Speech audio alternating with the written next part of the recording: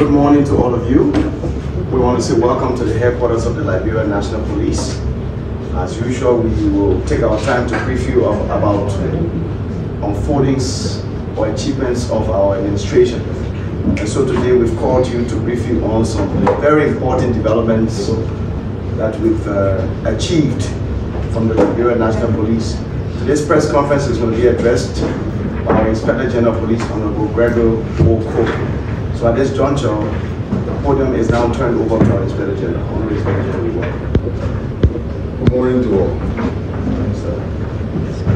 As we promised that every now and then we will keep the public informed as it is our duty, we've been able to keep the lines open and convey a lot of information to the media, just not through this medium, but through the Office of the Press and Public Affairs, and our availability to anyone who's able to reach us by phone to be able to answer whatever issues there are. Today we've just compiled a few pieces of key information that I would like to officially release to the public because there are concerns surrounding these things. And we're duty bound as law enforcement practitioners to communicate and relate to the people we serve. We have no other duty but to continue to serve the people, and if they have questions, we must answer. As it relates to the issue in Kinjor, which is one of the pressing matters at hand, the investigation from it's in two different components. One has to do with the criminal investigation, and the other has to do with the officer-involved shooting. We are most concerned with the officers involved shooting because it resulted into bodily injury and death of 3 of our citizens. So immediately we constituted the team. The team went in there, spoke with all of the officers, spoke with residents of the community, and they compiled a report, and that report has been forwarded to the Ministry of Justice. We have recommended in that report that the Minister of Justice forwards the report for further probe to the Civilian Oversight Complaint Board, which has civil oversight of the Liberia National Police, just to increase our level of accountability. We are a party to this particular investigation, even though we are the official body responsible for investigation in the country, but we are now delegating our responsibility to the civil oversight body for a second review before it is even the findings are even released to the public. Because anybody could say, oh, this is the police, they investigating themselves and stuff like that. So let it go over. And on that board, you have the Bar Association, you have the Association of Law Enforcement Professionals here, you have the Independent Human Rights Commission, you have the Federation of Liberian Youth, and so many other reliable organizations that's a part of that board. So the report is at the Ministry of Justice, pending forwarding to the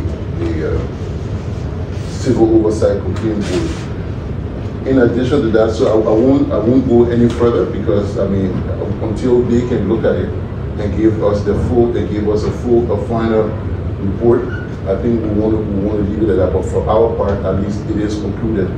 And then growing out of that, there are some recommendations here within the police that we will be implementing because we realize that the use of force policy is something that has to be that officers have to do continuous training for. So part of our recommendation is that, I mean, on a yearly basis, that officers will go through the use of force training, and that even the existing use of force policy that we have here will also be recommended that it also be reviewed and that it be amended to include different levels of escalations when you're dealing with conflicts. We are also engaging with the government, asking them to compensate the families and make arrangements for the remains to be buried. So that's where we are with the Kinjor issue. We have open lines with members of the community I know that there are concerns. They're waiting to hear feedback from the interministerial committee that visited Kinjor and listened to their recommendation. The major thing that they have been calling for, it was immediately addressed on that day, but there are other counts that they're still waiting for feedback. So we made follow up with the committee, and I think through the legislature, they will be reaching out to them so as to avoid any further escalation in that area. I will also like to use this medium to reach out to the community once again to sympathize with them and apologize for whatever transpired. However, I will ask that they kindly remain as peaceful as they've been. We understand their concerns, we hear them, and our government is doing everything to address it. We ask that they please remain within the confines of the law and just give it a little more time so that it can be properly addressed. Some of these things, it's been long-standing, so it takes a lot of time to be able to go into it to provide a lasting solution.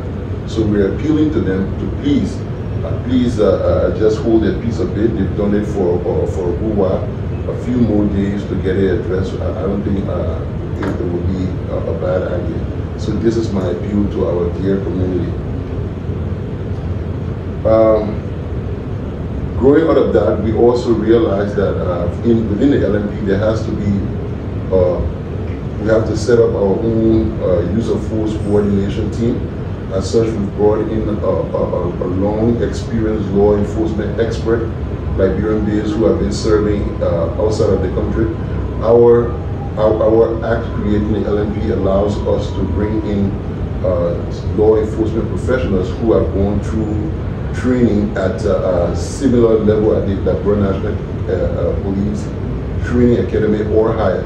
So we've hired Mr. Juan Cooper to serve in that capacity to help us with our use of force issues.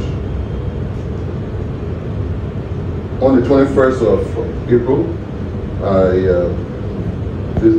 let's keep that for later. I think we should deal with all of the other issues here first.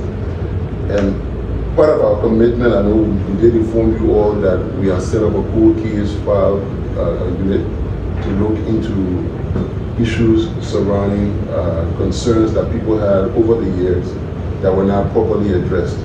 And I'm complaining, I'm thinking they're too slow, but these things will take a lot of time for us to be able to, if we want to have a proper closure to some of these issues, we need to be extremely methodical. So I'm complaining that you guys are slow, but you're assuring me that, Chief, we're doing everything we can to make sure that these things, are addressed properly. So in some cases, it's not just about you coming in to say that something was wrong about it, and you must find something wrong with it. So they've been very, very careful as to how they proceed. However, we've come to a closure on the firearm issue. In that the importation of illegal firearms, that I think it was some that happened what 2 years ago, and that particular matter has been closed. We have charged suspect Barbara Deba and Ezekiel Tama for the crimes of criminal conspiracy, criminal facilitation, smuggling, aiding consumption of crime, supplying firearms, destructive devices, and ammunition for criminal activities to ineligible persons, and possession and sale of physical objects for lethal use. Also charged in absentia is Mr. Boyd Benjamin Baker, who we could not get because I think he's in the U.S. according to the investigation. We also established that there was inappropriate action taken by some of our officers. These and some of the issues there border on criminality. So all of these officers, according to our own processes and procedures, 8 of them have been forwarded to the Professional Standard Division for further probe based on their actions carried out during the search and seizure of these weapons. When if and when the Professional Standard establishes criminality with these officers that have been turned over, It will be forwarded back to the Crime Services Department and prosecuted, investigated, charged and prosecuted as well. So that is ongoing. They've already interdicted him, and we're going to wait for the professional standard to send their report.